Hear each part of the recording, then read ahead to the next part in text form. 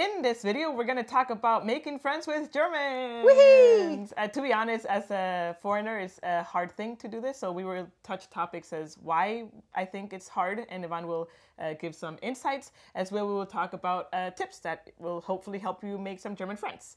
Hey, I'm Jen. And I'm Ivan. And we're from simplegermany.com, where we help expats settle into life in Germany more. Wait, are you subscribed? Ready? Smoothly. If you know that by now, I hope you did it with us. If not, then welcome to the family. Is that weird, the family?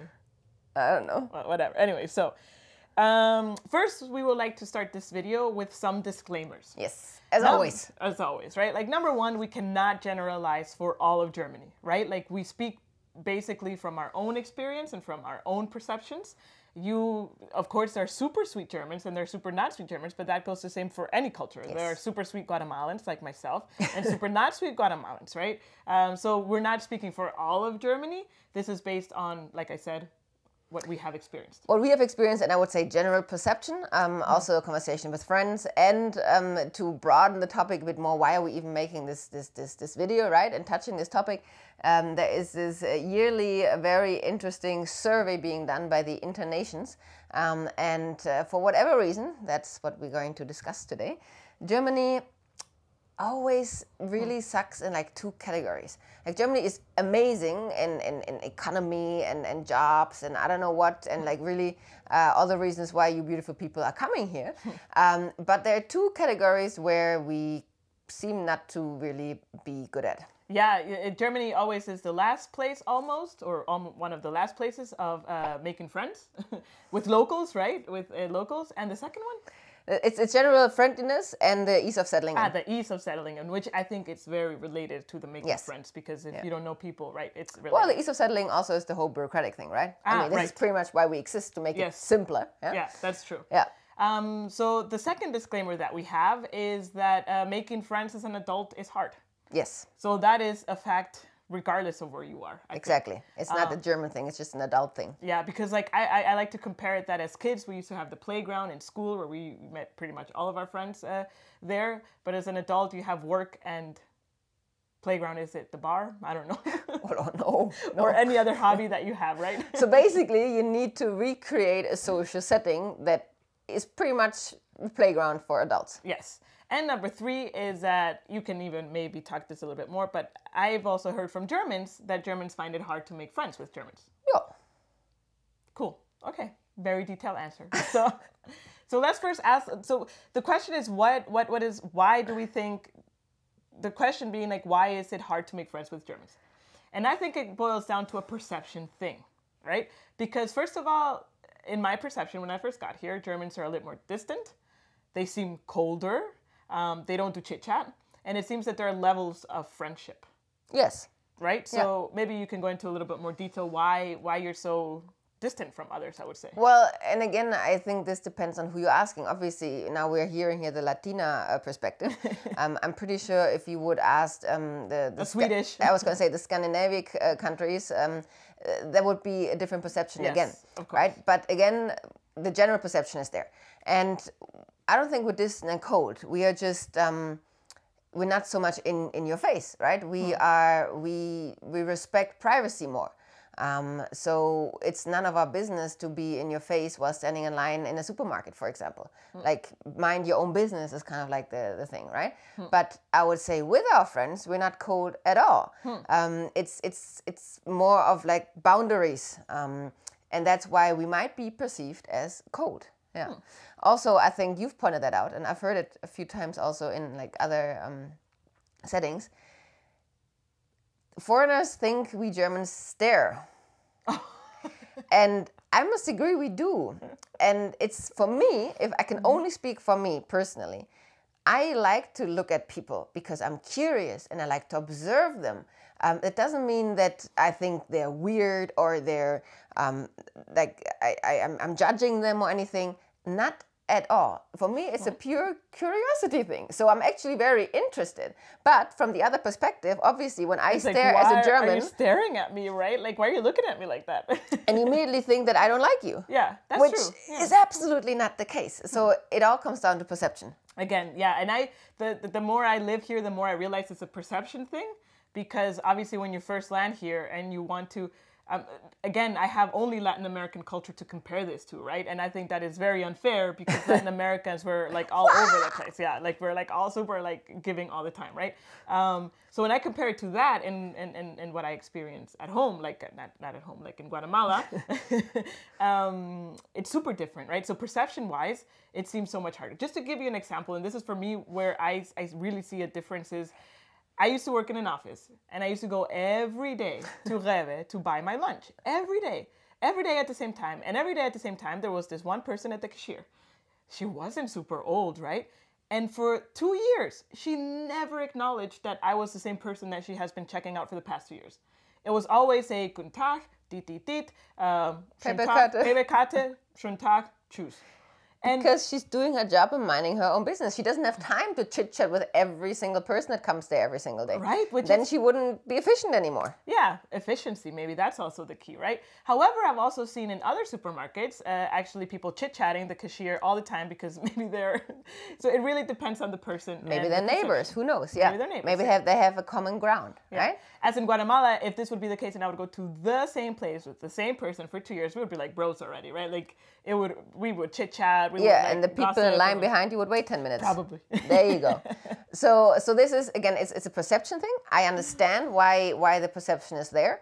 But I think there's a lot of misunderstanding in what we actually mean with our behavior. Right. And I also heard from a German that it's also like a shy, not a shy thing, but like you said, privacy thing. Mm-hmm. So maybe when you interact with someone international, you're not going to upfront do a whole like small talk, chit chat, ask all kinds of questions. We also don't want to make you feel uncomfortable. Right? Exactly. Yeah. So there might be, again, a disconnection of what I expect you to be like and what you expect me to be like. Yeah. So that is kind of, this is the beauty of like, cultural, how do you say that, differences or exchanges, because there you really see that happening, right? Yeah. And France, I would say it's a tough one to crack in any country, but in Germany specifically. We always compare Germans to coconuts. What you do? I always compare Germans. Actually, German told me this once. We're like coconuts, you know, we're really hard on the outside, but once you crack it, we're like sweet, and the thing is that you get a friend for life. Yes. So I think we ran to a little bit of like the cultural differences, which we cannot really pinpoint because again it's a very general thing. But anyways, we can give you some tips, right? On I was gonna say, just don't think you're being judged. On the opposite, maybe the person is curious, and maybe you make the first move. Also try, right? And you might get a really positive reactions, and you might be like, oh, why are you talking to me? So it's really, really individual. Yeah, I agree. But anyways, we can give you some tips that we have. I'd say we've used some of them, not all of them, but some tips to how you can actually meet the locals. At the end of the day, all of these tips will go down to, like I said previously, creating a common social setting. Because you only meet people in terms of friendship or you can pave the way to friendship through common interest. Right. We asked a friend actually recently. We were talking about how we were gonna film this video, and asked her like how do you make German friends? And she's like, it's easy. You just find a common reason or a common thing to complain about.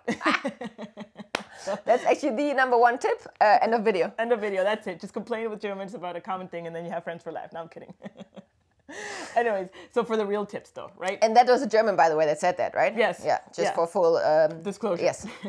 So obviously the most obvious tip I would say is if you're moving to Germany and you're working here, the number one place where you're going to meet other Germans is at work. Yes, right? It's in the office. Once we are back in the office. Once we're back. But even if you're not back in the office, and if you join a company remotely, even actually reaching out for like a virtual coffee or something like that might go a long way. Yeah. Because we don't have this coffee, how do you play this? Like the where you go get a coffee, like kitchenettes that you can go hang out, right? But there's a virtual one that you can create that's true. And reach out to your coworkers and ask. I, for example, have met, so I've worked in multiple companies. In one, there was a mixture of internationals and Germans, and there I didn't really make any German friends. I made a lot of international friends. Then it's easier, I worked, right? Yeah. Then I worked in a company that was just Germans, and it was just me and another guy internationally. There I didn't meet any German friends. Also, the people there were a little bit different, I think, in common interests that we were talking about. And then I worked in a 100% German company, and I was one of the few internationals. And funny enough, there I made tons of German friends. I mean, friends, yeah. Like, no, yeah, I would say I met super good friends there. Yeah. And in comparison to all the other companies, people are very open and very Interested and yeah. very also putting effort and asking me, do you want to go for a coffee? Do you want to go for a walk? Do you want to do this? Let's hang out after work. Inviting you to the houses. Yeah, inviting me to birthday parties and stuff. So again, that's why I say we cannot generalize for everything. It really depends, finding this common interest with a person and making an effort and being open to learn about them, to being able to learn about their culture as well as us teaching our culture in a but also respecting boundaries. Exactly. Yeah. So at work is the number one thing. If you are here and you're not working, then you have multiple options as well to do it. So the one number 2 on our list is the fact that you can join Facebook groups. Oh, okay. Yeah. Well, join online communities, let's put it that way. Yeah, in the online communities, there we can actually bucket together Facebook groups. There's a website, an app called Meetup that they now organize also virtual events. And there, I must say also there's a lot of international expat meetups there. However, I would recommend to leave our expat bubble. Leave the expat bubble, yeah. Otherwise, you'll have less chances of making German friends. Yeah, and actually I really enjoy when I put myself in a situation where I have to meet Germans, and I am in a situation where I have to also speak German, and I'm in a German setting. Yeah. And that, for example, is, again, Facebook groups. There's not only Facebook groups for expats, but Facebook groups for newcomers in cities. And interest-based. For all the online communities, interest-based, right? Don't go to the expat groups, but go to the interest-based. Like if you're looking to play soccer, if you're looking to learn an instrument, if you're looking to walk your dog, whatever it is, right? Yeah. Interest groups, that's the number one real tip we can give you. And there are some other, outside the online communities, areas where you can find interest groups in Germany with Germans that we would like to just tell you about, because you will not hear about them in expat bubbles most often or not. So I spent most of my life in Germany without knowing this word. And if I would have known this word before, I think I would have met so many more people. And that word is Verein. Because I wanted to join a sports club. And the way I searched for it everywhere was sports club, like basketball club, and really no results. And I was like, how? I'm pretty sure people are hanging out and doing stuff. And the magic word is Verein. Verein, exactly. That is our social setting. So also in school, like we don't really have, like let's say in the US, for example, where the sports and the arts are part of school. In Germany, it's not that way. So in Germany, you have school, that's separate, and then in the afternoons, you do whatever you like to do, and that's usually in a Verein. So start looking for them.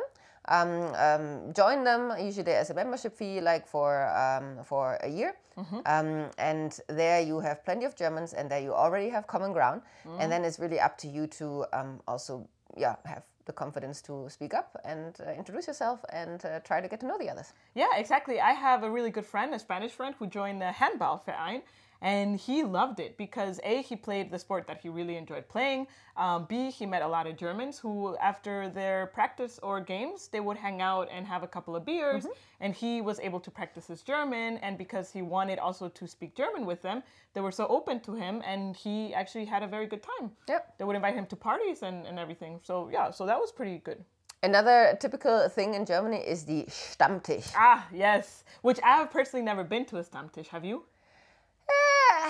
Not in that traditional sense, because I was always in a Verein. Yeah, but a Stammtisch is even more social, but very, very, how do you say?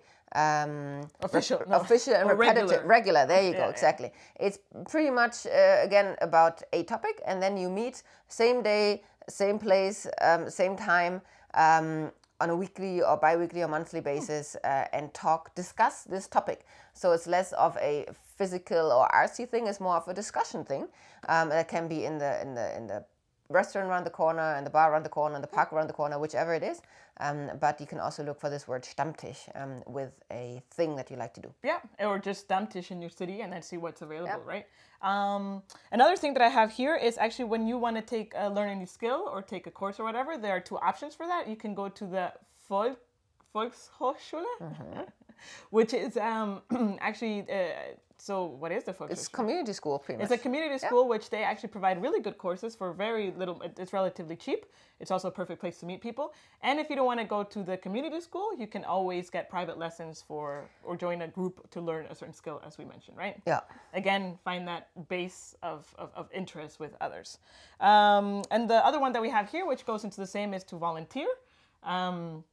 You can always volunteer. Like, we have a friend and he went to volunteer to pick up trash with 2 German guys, and they had the time of his life. Yes. Because they actually took a Bollerwagen with some alcohol and they ended up partying. And through that, he met 2 German guys. Yeah, it wasn't partying. It was more like really experiencing the German culture combined with a social thing that you do. Yeah. Volunteering in German means Ehrenamt or ehrenamtlich. So you can also look for that, because volunteering might not be the same as club and Verein. Yeah, very good point. The same thing, yeah.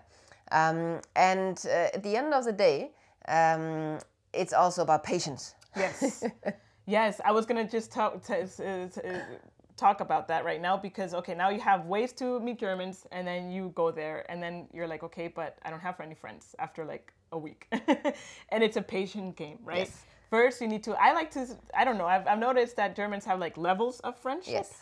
So you first become kind of like schnuppe each other. Can you even say that? You like Beschnuppern, yeah? Yeah, you kind of like see if you like that person, then maybe you talk a little bit more, then maybe you become an acquaintance. After an acquaintance, it might take a few months, and then maybe you go for a beer together, and then after that, it takes a few months, and then maybe at some point you beat that threshold to be friends. So it's a process. It takes a lot of time, and that's what Jen said in the beginning, not just for international with Germans, but also German with Germans.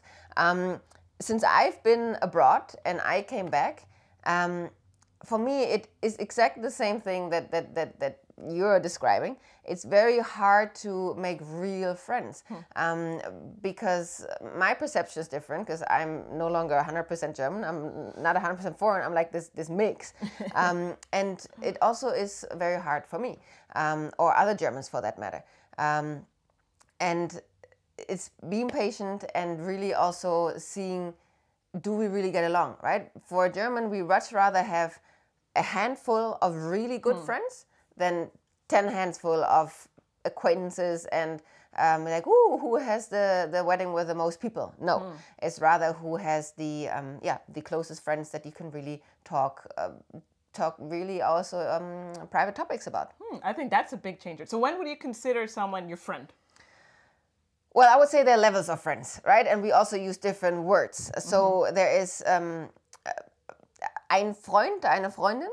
There is ein guter Freund. There is ein sehr guter Freund. There is mein bester Freund. Everything also with Freundin, yeah. Not genderizing here. And so we really put different labels on it. But so when you ask me what is a friend is someone that is interested in my life, that I am interested in their life. And we can really also talk about not so pretty things. It's not just always, oh, what did you do and how is your day? And just showing the Instagram style of life, right? The pretty pictures and all that's good, but also being able to talk about the parts that are not good. Yeah, and it's a trust thing. It all boils down to trust. And to get the trust of someone, especially of a German, takes time. But once you have it, you really need up to lose it, yes. Yeah.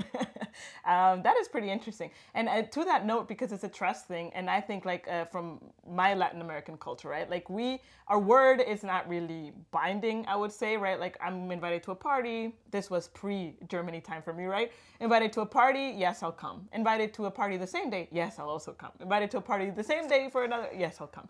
And so suddenly I have like 3 events on that day, and I'm like, I can't go to all 3, obviously, but I said 3 to all of them. And I just pick one and I go to that one. But that's like a no-go in Germany. And I would say in Germany, when you give a yes and your word, it's expected that you're going to fulfill it. Yes. So if someone invites you to a party, if a German reaches out to you and invites you to something, if you say yes, make sure that you can make it. Don't just say yes with, oh, I didn't check my calendar, whatever. I'll just make say sure yes. you can make it. Don't come empty-handed. Like contribute somehow. It's very common in Germany also that you have like social gatherings where everyone brings some sort of food. So everyone brings a little bit. But even if that's not the case, bring something. Bring a bottle of wine, bring flowers, bring whatever this person likes. Because coming, especially if it's like the first or second time empty-handed, is not a good impression. Oh, there you go. And it's all about sincerity. It's especially in the beginning stages when you do the beschnuppern, when you see if you can get along. I would say I personally, and I'd say I'm not the only person here in Germany. I think I've said that in a previous video already. Sincerity, trust, and really authenticism is super important. If I can sense that you're just putting up a face, a persona, a smile, for whatever reason, I would never ever engage in a longer conversation or friendship, if you want to call it. So it's all about being who you are, really. It's this whole being direct and not faking thing that it always comes down to. Yeah, of course. And of course, I would say we haven't mentioned this, but it's kind of needless to say, but it's a very big important also making friends in Germany is you have to learn German. Helps. Yes. It helps a lot. Again, you don't have to speak C1 super fluent level. No. But the fact that you can speak some German and you try to speak some German with these friends that you have, it really goes a long way. So if I look back, I told you I worked at different companies at different stages. At the very beginning, obviously my German was super horrible. Second one was okayish, but not good enough. But in the last company where I actually made friends, I spoke more German. They knew I spoke more German, and I just feel that broke the ice a little bit more. You were included more. I was included more, and it broke just the ice a little bit more with conversations and stuff. And it's like, Jen, and we wouldn't always speak German. Like, they would know that I speak German, but I would be included, and at some point we would switch to English inevitably, or if the topic was too complicated, and that was okay. But I really do think that when speaking German, obviously speaking the language of this place where you live in, it's a big step to integrating into that culture and understanding it. So it's also high up in the list. And I would say a B1, B2 is very good to have a conversational level of German, and it just works magic, I would say. Yeah. And then again, also, you're not supposed to be friends with everyone, right? Even in your own culture, there are people you like and there are people you don't like. So also, don't push too hard, really sense for yourself. And if you have the feeling, that's someone, that you think matches, just speak up also. And even if it's awkward, and just be like, hey, I think we could be friends. Do you want to have a coffee, have a beer or whatsoever? Yeah. And the person will be like, okay, well, and then you see. But I would say, like, for me personally, I've been able to glimpse a little bit into the friendships in Germany because of you, obviously, because you're German and you have German friends. And I would say that once you're into this circle, you can be very sweet and very giving and very warm and very honest and you talk about real things in life. And very supporting, yes. Yeah, that's true. Yeah. So I do agree that once you find a German friend, you find one for life. And the few ones that I have, I think we'll be friends for life. Yeah, I agree. So that's pretty cool. So again, we wish you all the best of luck out there to find your German friends. It's not impossible. It is definitely worth the wait, the patience. And remember, be open, be patient, and just making friends. And don't think you're being judged. Yeah, and just making friends is sometimes rough. Doesn't have to be generally just because it's a German person. Exactly. Yeah. So if you hope we're able to give you some insights. This got a little deeper and sentimental than we thought actually. But anyways, this is also important to talk about. So now you can do your whole speech. Oh, now the speech is, if you like this video, make sure to hit that like button. Liking this button will allow YouTube to spread the video more and other people can find us. So if you want to, that's kind of like your way of sharing Simple Germany with others. Also hit that subscribe button if you haven't already. And we also set up a coffee page if you would like to support simplegermany.com. Pretty much you can donate the equivalent of buying us a coffee, which pretty much will allow us to create better content, not better content, but more content. And better content, both. More and better content for you, so we can help people settle into life in Germany more smoothly. So until next Monday, have a good one. Cheers.